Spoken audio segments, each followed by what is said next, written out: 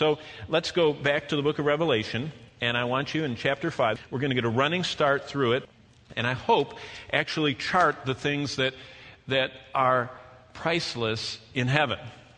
They might be worthless on earth, but they're priceless in heaven. That's where I want to get, and that's what I hope your communion offering of worship to the Lord is, that you say, if that's what you love, that's what I want to give. If this is what pleases you, that's what I want to do. Okay, just so you know where we're headed. Okay, Revelation 5. Because we're looking through the eyes of the prophets and the apostles, and we see heaven through their eyes. John, Daniel, Ezekiel, these other people we're looking at actually were there. We have a flawless picture. Revelation 5 is the first one, starting in verse 11. Then I looked and I heard the voice of many angels around the throne. Heaven, by the way, is not only silent at times. It appears to be just a cacophony of sounds. And here's one of those sounds.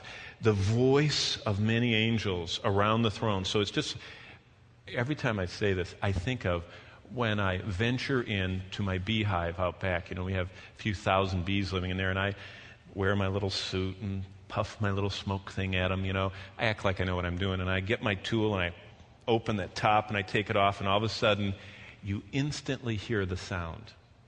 They know something's happening, and it goes from not hearing anything to it's just getting louder and louder, and they all start moving, and of course they do their thing, you know, and I with smoke at them. But that's what I think about, just this constant angels, these countless angels around the throne, and you can hear their voices. Verse 11, and the living creatures, and we already know what they say from last Sunday. They're crying out loudly, holy, the trisagion, holy, holy, holy. It says that they're crying that out. They're kind of up here. They're above the throne and circling around. And then around the throne, down on the kind of the floor or ground level, are all these angels and the elders. And the number of them, that's the angels, was hundreds of millions and millions of millions. And they're saying with a loud voice, us, the 24 elders, which speaks as representative of the priesthood that believers of all ages have to Christ, and the creatures, these living creatures, and the angels, all of us in unison are saying this 12th verse, which we sing often, worthy is the Lamb who was slain to receive power and riches and wisdom and strength and honor and glory and blessing. Isn't that amazing to know what we're going to be saying? Those angels capture our attention. Those countless white-robed angels standing like living walls of pure white robes, rising, reflecting the light of God. They rise and fall to the sounds of these four creatures as they crisscross the expanse of the four corners of the throne. They move as one. The angels are falling down on their faces with the 24 elders as together they speak the wonders of the glory of God. Now, slip down to, actually back to chapter 4, verse 5 of Revelation, because the second attention-riveting part of heaven is not just these countless angels, but what's going on in front of us, because it says in verse 5, and from the throne proceeded lightnings, thunderings, and voices. So here's, if you can think about it, hundreds of millions, the sounds of the voices of hundreds of millions of angels. And these holy, holy up here. But out of the throne itself, see what it says? From the throne, God's throne, are proceeding lightnings. And Ezekiel says it looks like the lightning is actually, you can see through the throne. It looks like it's inside, radiating, kind of like, that's why I love Oklahoma thunderstorms. You get a good one where the lightning's going that way instead of this way, and it's in a cloud. Those are the really neat ones where it's kind of muted a little bit, and it's, you can see it going out like that. That's the description that Ezekiel and Daniel and here John have of what's going on inside this throne. It's just lightning and thunderings. So there's this huge reverberating sound and voices. That's interesting. I don't know what that is, but it's there. And 7 lamps of fire, verse 5, were burning before the throne. So I just imagine geysers or something, just pillars of fire. There's 7 of them. So it's like a throne, and 7 fire things, flames like this, are right in front of it, which are, it says, the 7 spirits of God. And it appears that these could be, because they're alluded to in other places, the 7 that Luke talks about, angels that always face God. There seems to be this group of angels that always face God. Maybe that's talking about the seraphim and the cherubim. I don't know, but all I know is that they're burning like flames, these 7 spirits of God. Look at verse 6. Before the throne, with all the lightning going out and the thunders and the voices, there's a sea of glass like crystal.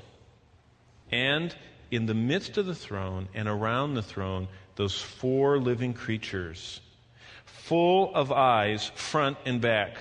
Can you imagine a creature that's just covered with eyes, that's not a monster in a science fiction movie, but is a creature utterly devoted to worship to God? And these, verse 7, the first was like a lion, which parallels Christ, King of the Jews, which parallels the Gospel by Matthew. The second living creature was like a calf, which parallels Jesus Christ, the suffering servant, which parallels the whole Gospel of Mark, which, by the way, all these are in the Old Testament, prefiguring the coming perfect one. And the third creature had the face of a man, which parallels, by the way, they're even in the right order, because that parallels the Gospel by Luke, which presents Christ as the perfect man for the Greeks who wanted a perfect man. So this creature that had the face of a man. And the fourth creature was like a flying eagle. Isn't it interesting that these creatures are mentioned in the same order as Matthew, Mark, Luke, and John, and the same representative image that were on the standards of we could go into this. All the tribes of Israel gathered around these 4 creatures' faces too. They organized Israel that way. They were in the tabernacle, and now they're around the throne. This is important to God. Like a flying eagle, which is a picture of Christ as divine, which is the whole theme of the Gospel by John. And, verse 8, the 4 living creatures, each having 6 wings, were full of eyes around and within. That's an interesting thought. Around and within. Eyes. And they do not rest night or day, saying, Holy, holy, holy, Lord God Almighty, who was and is to come. And whenever the living creatures give glory and honor and thanks to Him, who sits on the throne, who lives forever and ever, the 24 elders fall down before Him who sits on the throne and worship Him who lives forever and ever. People always say, what are we going to be doing in heaven? Sounds like we got a full schedule already. You're listening, and as soon as you hear the cherubim screaming out from the sky, the expanse around the throne, holy, holy, holy, you fall, and I fall, and we fall on our faces before Him. To think that we can offer worship to God. But now comes what we need to get ready for. Look what these angels do at the end of verse 10. And cast their crowns before the throne. Because of this, every time the creatures speak, they cast their crowns. It appears to be that you get them back, and then you cast them, you get to get them back, and you get to cast them. It's kind of like an eternal memorial that you keep getting to offer to the Lord. Do you ever think about that? Not one time. It's not like saying, well, I was really busy in my career and school and my life and my everything else, and so I only got to do this, but there you go. That's over with. There seems to be an eternal casting going on here. Because it says, every time the creatures say the trisagion, the holy, holy, holy, the 24 fall on their faces and cast the crowns. It's an interesting thought. If that's how it is, then it's really important what we do while we're here on earth, because it's what we're going to be giving as our offering forever. That's why it's very sobering to think, only one life twill soon be past, and only what's done for Christ will last. Remember who said that? C.T. Studd on his deathbed. And his next line was, I'm sorry that this is all I have to give, and he gave his entire life. I mean, he was so into this, he wanted to have longer to give more of his life to the Lord. Okay, and they say, as they cast the crowns, verse 11, "You are worthy, O Lord, to receive glory and honor and power." If you're one that likes to study stuff, they alternate between the sevenfold, that's chapter 5, "Worthy is the Lamb that is slain to receive power and riches and wisdom, strength, honor, and glory and blessing." That's 7 different elements, and this one only has 3. You're worthy to receive glory, honor, and power. And then they talk about you created all things, and by your will they exist and were created. But as you back up, your eyes go from looking at these angels and then looking at this floor and all the flames and all this casting going on to looking at the throne itself. And I want you to see in chapter 7 of Daniel, where we were last time, but I just want to remind you of it, back up to Daniel 7 and verse 9, because I want you to see the throne again. I want you to see the magnificence of the setting that all this is going on. Daniel 7 and verses 9 and 10.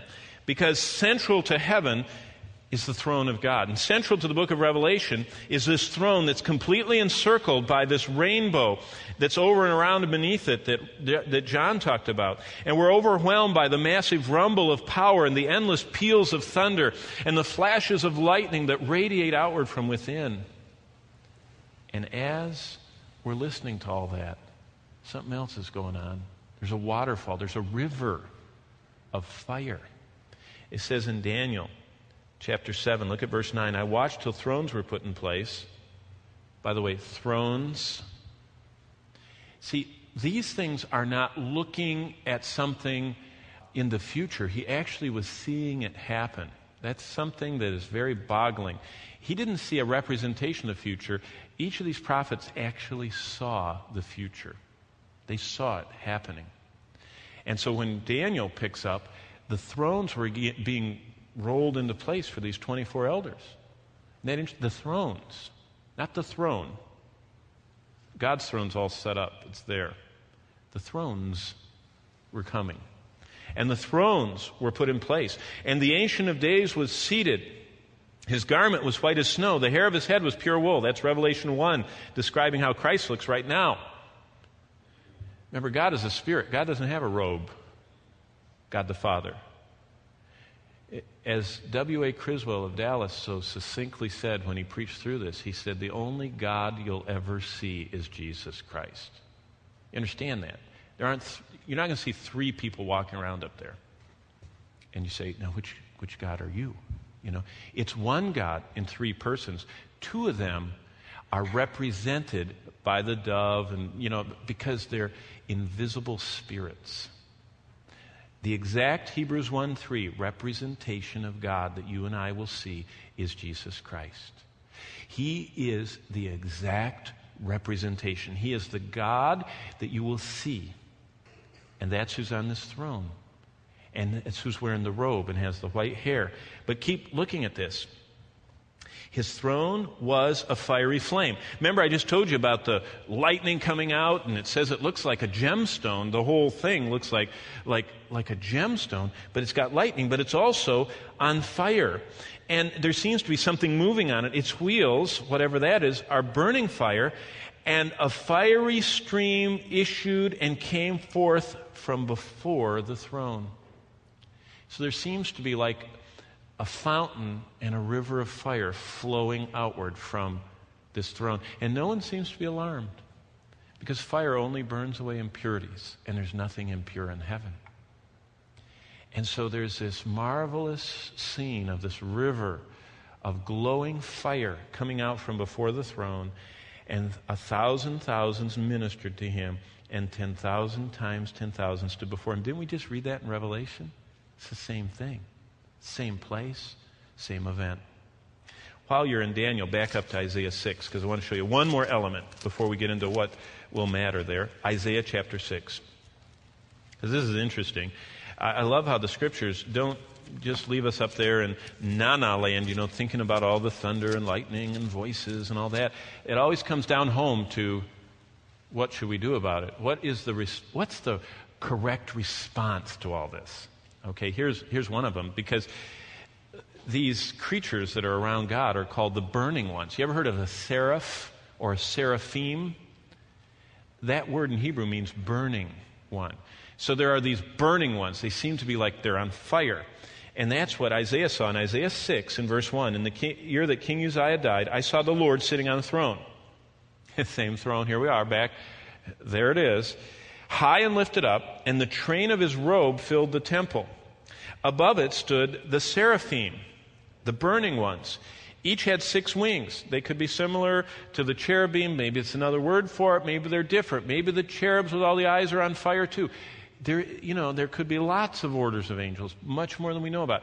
We just know the things that are revealed are what God wants us to know. We can think about it, but it doesn't matter whether it's different or the same or whatever. But these also had 6 wings. With 2 they covered their face. With 2 they covered their feet. And with 2 he flew. And one cried to another and said, sounds like we're playing the same tape again, doesn't it? We're back in Revelation. Look what it says. Holy, holy, holy is the Lord of hosts. By the way, this is what Ezekiel saw. This is what Isaiah saw. And 600 years later, that's what John saw. And they're hearing the same words. They're seeing the same throne. They're seeing the same fire and creatures. And they're describing the future, but they were there, which is unbelievable. Only God can do that.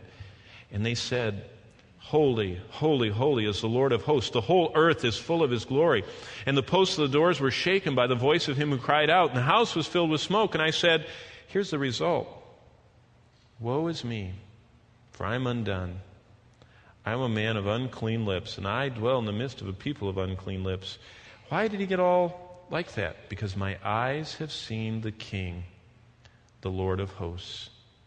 So the more he saw of God, the more he saw his sinfulness, and that caused him to cry out and not want to be that way. He wanted to be pleasing to God, and so the Lord heard the prayer of his heart, and look what happens.